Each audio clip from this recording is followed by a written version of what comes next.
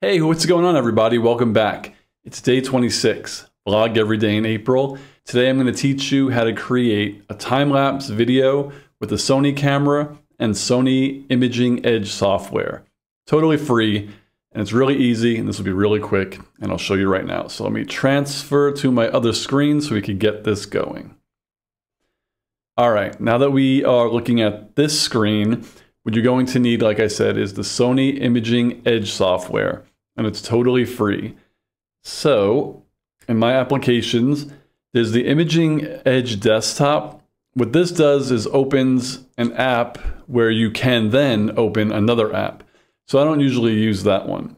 I just go into Imaging Edge because I have all the apps already downloaded.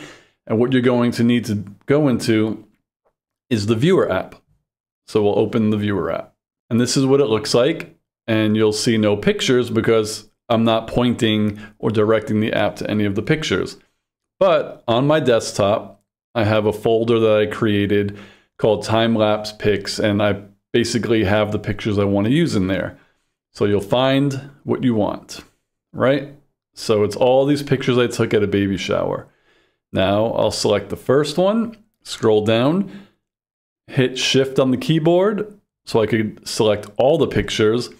And now what you want to do is go to Tools, Create Time-Lapse Movie. Now you'll have this option box here. I keep them in JPEG. Now remember, usually you'll probably have RAW files. These pictures are already JPEGs. So if I save them as a JPEG, they don't need to save again because they already are JPEGs. If you have RAW files and you're saving them to JPEGs, it will then save those pictures and convert them to JPEG. So for the sake of this, we keep it save as JPEG, save it on my desktop. File name, I'll just use the original file name. I keep this as use the same setting as shooting settings. File name, you can name it whatever you want. I'm just going to leave it. I want to save my time lapse also on my desktop. And then you could select the size of your time lapse. So it could be small for easy uploading if you're just going to view it on a phone or something. Here is good for viewing on a TV or computer. It's like standard definition. Or you could create a 4K time lapse. For the purpose of this, I'll just do good for viewing. That's totally fine. Playback speed. Now I only have about, I think, 30 pictures. So 30 pictures as a time lapse is going to be really, really slow. I want this to be like 3, 4, 5 seconds. So instead of my playback speed being 1 time, I'll just make it like quarter time. Rotation is standard. Video format I leave at NTSC, and then I click save. Now this is saying to me some selected images will not be processed. Basically, they're not going to be processed into JPEGs because, like I said before, they're already JPEGs. So I don't have to worry about this. And now it's processing all the pictures. And now we just wait. Depending on how many pictures you have, it might take 10 minutes, it might take an hour.